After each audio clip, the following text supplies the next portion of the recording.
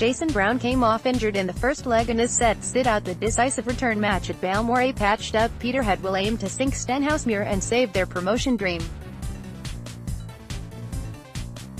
Trailing 2-0 after the first leg, the Blue Toon have it all to do to play League One football next season.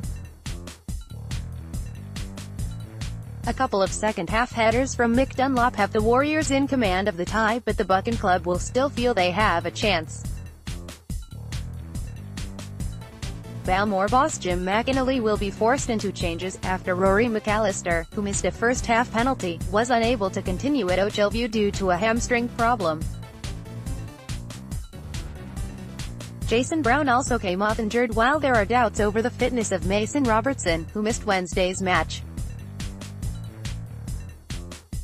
Towering striker Russell McLean finished the first leg as a centre-back, such was Peterhead's lack of defensive options. Encouragingly, the Blue Toon have won their last 5 fixtures on their own patch, so finishing the campaign on a real high and joining League Two title winners Montrose in the third tier could yet happen.